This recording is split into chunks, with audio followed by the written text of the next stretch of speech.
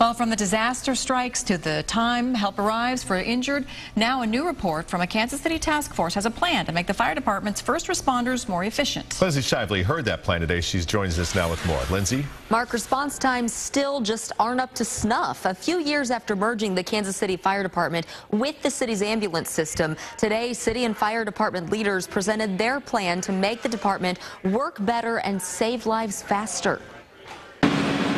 Along with the growing pains of the fire department and ambulance services come response times that aren't fast enough, especially in outlying areas such as corners of the Northland. We rely on mutual aid responses. That's not really the way a city of our size should operate. So 4 pilot projects are ready to launch to discover if more resources are needed or if current resources can just be used better.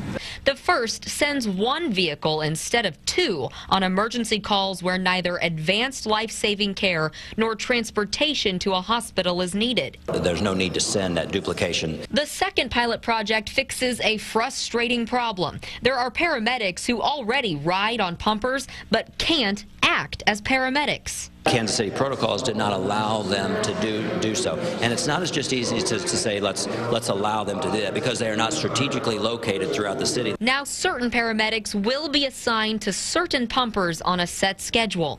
The third pilot project will use federal grant money to upgrade 15 firefighter EMTs to provide more advanced life-saving skills.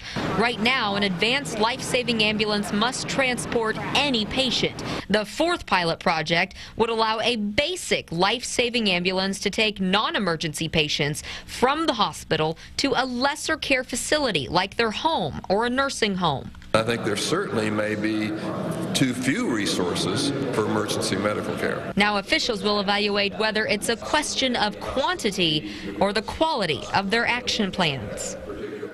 Response times still fall just below city and department standards, which would be responding in 9 minutes or less 90% of the time. Right now, response times only hit that goal 80% of the time. These pilot projects will all start and stop at different times to study their true effects and hopefully get the patients faster.